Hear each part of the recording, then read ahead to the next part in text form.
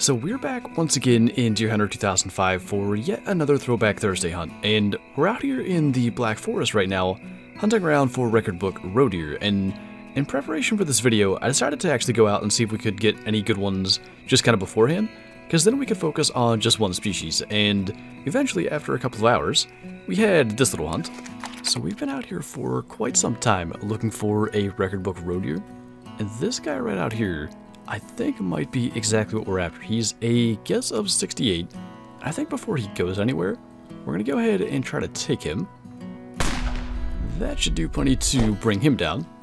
And just kind of compared to the other ones we've shot, he looks to be a good bit bigger, so hopefully that's what we need to get our names in the record book for the roe deer. And he's got those nice like white antlers. Let's see what he scores. Actually right on that 68 mark, so hopefully that is going to be enough for record book.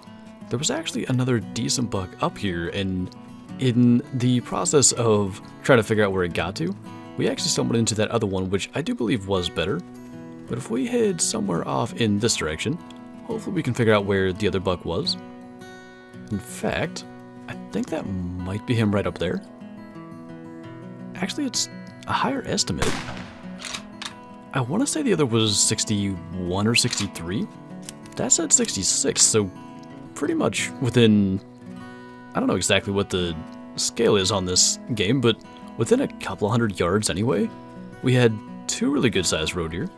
And I guess with the estimates not being exact, we could have even a better one here.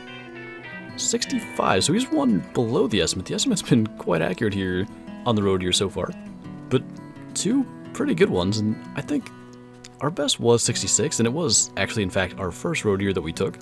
So, a new PB and still another good one. And finally, a chance to fill our doe tag. We'll go ahead and take that. I want to go up and claim her, and then get back and see if that 68 roe deer is big enough to make record book. Because I know our 66 was not, and really, that's not that much bigger. But they also don't get that high scoring to begin with, so that extra little bit might be just enough to push us over the edge. And somehow she's still alive? That'll do a little better this time. I'm not sure if we rushed that shot or what happened. I guess it kind of makes sense we were trying to hurry up and get back to the lodge, but I sure didn't expect to find her on her feet still. And let's go ahead and actually claim her. And we can go back to the lodge and see if that 68 was big enough to make the record books. Evidently, it's still not big enough. I mean, that's a big looking roe deer. I can't imagine they get way bigger than that, but I guess 68 is still not going to cut it. So I went and did a little bit of digging after that hunt, and it seems there is a bug that you can sometimes get where record book roe deer don't show in the trophy lodge, and I think the same can be said for world record roe deer. But according to the information that I was able to find, which has been accurate for the other species that we've gotten, 62 should be the requirement for a record book roe deer, and after that last hunt, we should actually have 3 of those now. I think we've had 65, 66, and 68. So we should actually have a record book roe deer, I believe, but I thought we'd give it one last shot. We'll see if we can get one maybe that's even bigger, and then we'll go and focus on blacktail. I don't know what this buck is still doing here. I mean, we ran to this distance. He was perfectly hidden behind that tree, and then just walked out, but it's a guess of 68. Which, if he goes much higher than that, he may well be at least above the information that I've seen as the requirement for a world record, but either way, I think even if it doesn't make 70, there's a good chance it's going to top our 68, which is our previous best. We'll go up here and take a look, but just kind of randomly running through the trees at this point, and it's worked quite well. His brow tines are quite big, so maybe he's got a shot. 62 actually, so he's lower end. Maybe he didn't have quite the frame size as the others. Still technically, again, according to what I saw, that would have been a record book buck, but not up there with our best couple. Maybe it's the shorter brow tine length, but I'm not sure what's keeping that guy's guess down at 54. To me, it looks bigger than the one we just shot. I think it's definitely taller. And I don't know, maybe the mass isn't quite there. He is going to run a little closer to us. We got to be careful. Don't want him to get into the water. I think we could take that. I'm actually surprised. That might have been a headshot. I was going to say I'm surprised he's going to drop, because it's tough to get those frontal drop shots, but might have just counted as brain or something. So that's going to be our $2, and I think 2 quite good ones. Not quite sure where we can cross, but I really am curious to see what he scores. Since we increased our presence skill, our spotting has been quite accurate. I mean, the last one was, I guess, off by 6, and really all of our guesses have been a lot closer since then. I can't see this guy going much above 60. He is just 57. I really am curious, like, what actually kept him as a lower score, because I thought it looked good. But we'll go and try to fill our doe tag, and then we'll be off to Oregon. The angle's not exactly the best, but I think that will work for our final tag. Hopefully if we kind of just put this back a bit, should take her down pretty quickly, as long as she doesn't go into the water, because we might struggle to actually go and claim her. But it is a roe deer, and I think she's starting to stumble, so there's no way she's going to go that far. So we ended up with a 43-pound roe deer doe, and I think we'll go back to the trophy lodge just in case somehow that particular roe deer buck would show as a record book. And yeah, I mean, to be expected, just displaying as regular, much like the other roe deer bucks we got scoring over 62. So I don't think, unless I just have the wrong information, that we're going to get to take a record book roe deer that actually displays as record book, but they are roe deer, so it's not too big of a concern. But I think we'll actually head on to Oregon then, and see if we can do any better with the blacktail. I mean, that looks like a good blacktail buck. I think the value said 161 there. I also think he kind of knows we're here, so we're going to be pretty careful.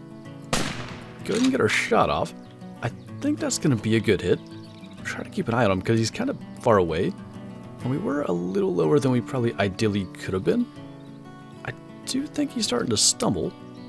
He'll probably go down way out there. And fortunately, that was enough to bring him down. I mean, that looks really, really good.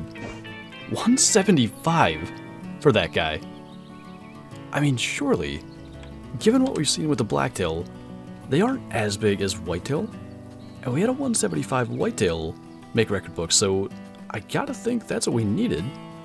We still have another buck tag and a doe tag yet, so at this point, I guess we'll kind of just wander around and see what we can find, but it's not often I say this. That went better than I thought, and I'm not sure what we're going to do after this. Now, normally we probably wouldn't take a doe and we still have a buck tag left to fill, but because I am not a huge fan of this map, I think we'll just take this one, just to kind of get us off of here a little bit sooner.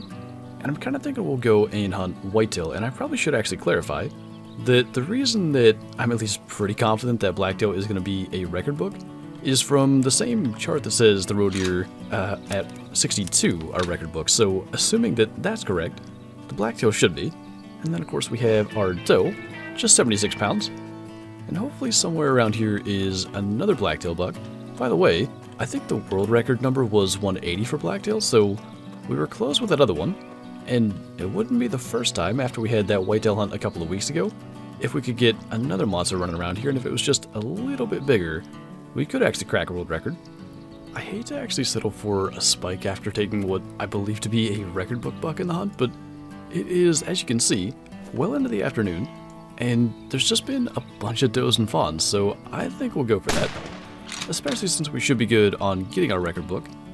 And as long as that brings him down, which I think it's going to, we should be good to move on, and I think we will go back and go after whitetail again. Just because I want to say the last time we hunted them was that hunt where we got the couple of record books, so I figure, as long as we are good here, we might as well. I really would not have expected to be settling for a spike, especially after pretty early on in this hunt, taking a 175, but maybe it makes sense. One big one and one small one spawn, but let's go back and confirm that that is in fact a record book blacktail, but like I said, according to the info I have, it is. And yeah, 175, you can see just how big that is. It actually is a lot bigger in the lodge than it looked live. I guess we really only saw it broadside. The width on that and the mass is a lot more than I realized, and I do actually remember it saying 9 point, and I didn't realize he's missing a brow tine there. That one brow tine may have been enough to catapult him up to 180, which I think would be world record, so that's kind of unfortunate. But definitely our best blacktail. And I think we might as well go ahead and switch back to Georgia and do one final whitetail hunt here and just see if we maybe can get anything special for them again. And I quite like what I'm seeing for that guy there. 152 guess. The weight actually is pretty good as well at 220. I really can't remember what record book for whitetail is. I think it might be 170. So that guy would be most likely a little bit shy. I think that's going to be a solid enough hit. He's actually running right along the fence line. And yeah, it's going to take him down. We were a little kind of high in the shoulder, but it'll do enough. And by the way, we started at 6, and we have this guy down by 630. Quite a welcome change from what just happened over there on Oregon. But that's a 158 scoring whitetail. I think it would be our best if not for that one hunt where we got a 170 and I think a 190. So definitely not too bad. And again, in that hunt we had the 2 big ones, so maybe there's even a better one hanging around out here waiting on us. I really don't see 187 with that guy, but that is a really promising guess. And of course he's just walking right at us, so we'll try to make a decent frontal shot here. To me that looks so much like the other one that we just shot. Kinda think he knew what was up, so I figure we better get that shot off. It looks like he's gonna go down, and there's actually a couple of does right back behind us. So we should be able to go and fill that last doe tag, but I'm quite pleased with coming here to Georgia and quickly getting a couple of good-sized bucks. And with the way that the estimates are ever since we increased our presence skill, I really don't expect that 187 to be so far off that it doesn't end up reaching 170. And if it does, we should have ourselves another record book buck, just in case.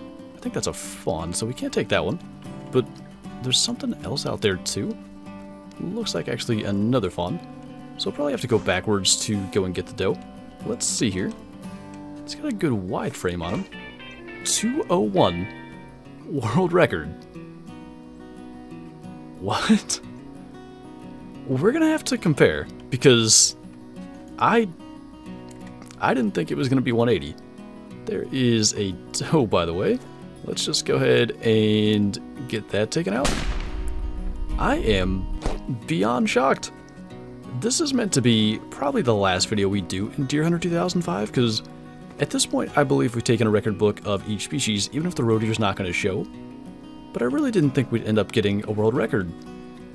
That does kind of do a bit to kind of confirm in my mind that the 62 plus roe deer should actually be a record book, because 200 was the number listed for whitetail. And I think it was a non-typical last time, so that kind of changes things a little, but 190 was still a record book.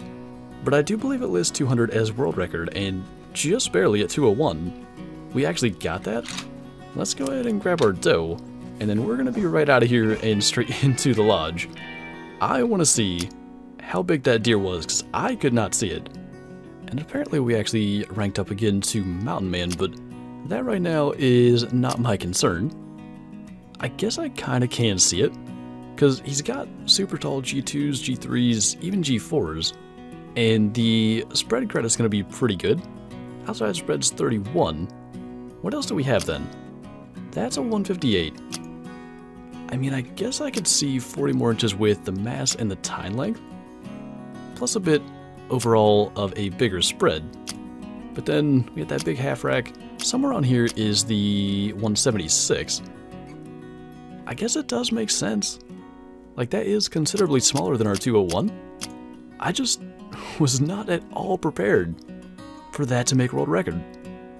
That's really, really cool. Then our non-tip, that's a 118. 186 was the one from last time. I mean, again, the typical is way bigger. That just caught me so off guard. That's a really cool way to wrap up Deer Hunter 2005. So I think we're going to be playing a new game next week, but that is really, really cool. We got ourselves a record book of each species. Again, the roe deer has a bit of a asterisk, but still, we ended up with a world record whitetail. That is really, really cool. So I think on that note, that is going to do it for this video. So thank you guys for watching, and I'll see you next time.